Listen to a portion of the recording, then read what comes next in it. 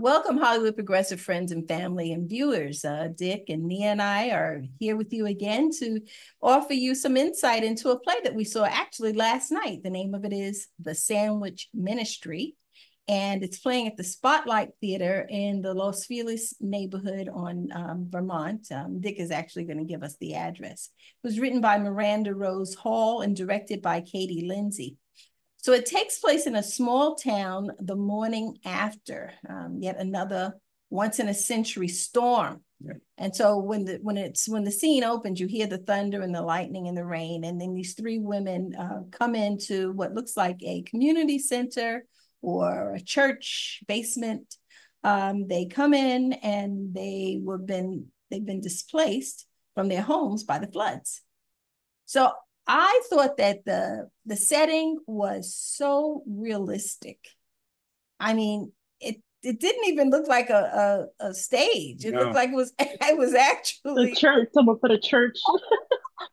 like it was like a real community center or church gathering space. And there were just three actors, and these three actors, it felt to me like they just really weren't acting.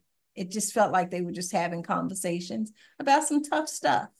So Nia, what did you think about the setting and the acting and so on? Yeah, I agree. We walked in and it seemed like there was a theater on one side where the seats were, and then on the other side was just a church or a community center, or some other totally separate building. So absolute the biggest kudos to them for that. Uh, Same thing with the sound effects and visual effects. I believe that there was a thunderstorm, another once in a century storm happening just outside the walls. And we were in very dry part of California. So yeah, wonderful techniques going on. I also agree with Sharon. It just felt like three women, three different walks of life at three different stages of life coming together again, apparently, to help their town in a time of severe crisis. I really enjoyed how the story unlayered itself. It definitely felt like we were sort of, peeling off a layer of each character and learning about each of them very, very naturally. Um, I think the two biggest things that I enjoyed the most about this play, the first one was um, the playwright did a great job of writing three different voices at three different stages of life of womanhood. We had the youngest, and then who was probably 20s maybe, and then there was a woman who was, I guess, in her 50s, and then there was an older woman who was probably 70s or 80s maybe. In the show, I don't think she actually is that age, but I think in the show she's probably in her 70s. Um, and the unique voices that each one had and their unique perspectives and where they were in life and how the church plays a role in their lives was really it was believable and it was honest, and it felt like, yeah, that I can totally see that. And it also brought unique viewpoints for them to discuss while they were in this tight space. I also enjoyed the uh, how complex these characters' lives were. Without ever actually leaving this room, I had a full understanding of each of these characters' lives, and I had a very good image of the kind of life that they were living at home.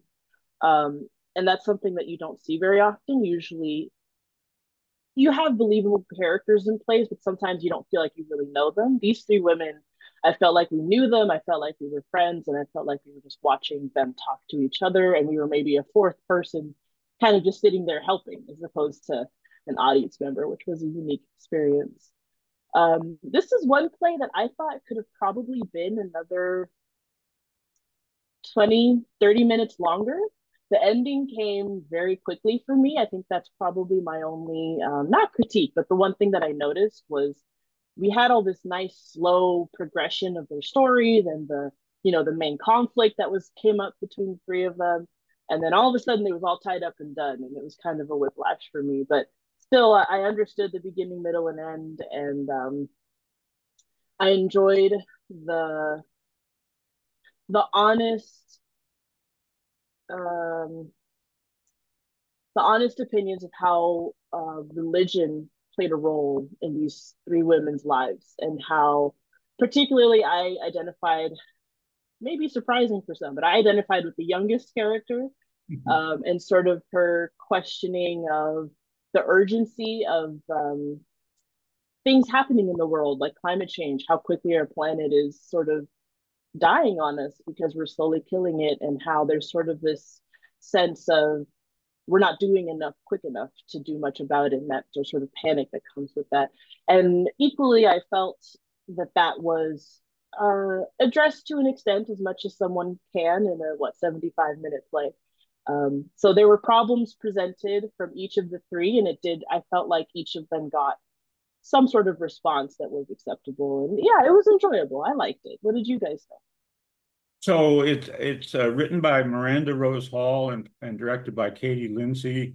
So the three women were not just random women from the town. They all had a history. They had a back history, and it was painful. There was some divisions.